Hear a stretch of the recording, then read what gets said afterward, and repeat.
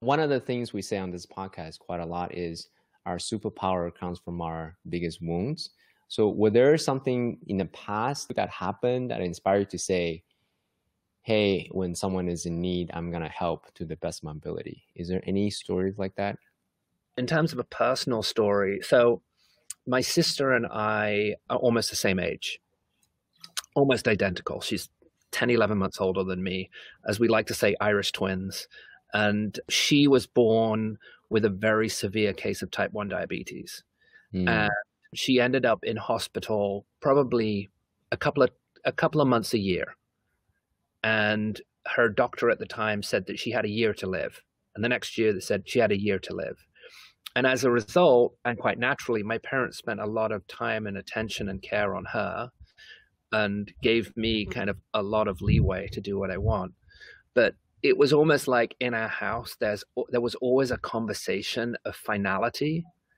There mm, was, and the fact that, like, you know, and I'm sure a lot of people that watch this or, have somebody in their life that, gets a terminal illness or has a very tragic accident or has something that is really a shock, right? And it shocks everybody and everyone rallies around.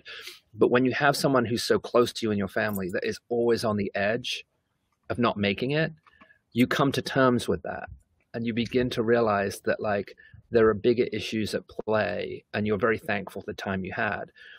And, when I started working in disasters, I began to recognize similar attributes in people that are going through a crisis where they were actually much more resilient than almost anybody else I've met. I mean, I was in New York during 9/11, and folks who were downtown and in Manhattan had a much stronger resilience than people that were outside the city because their perception of the disaster was so great and they couldn't process it.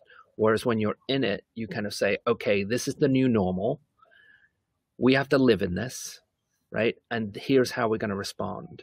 And, I have a million stories of, like, during the tsunami of 2004 in Indonesia, I met a couple that asked me about designing a house.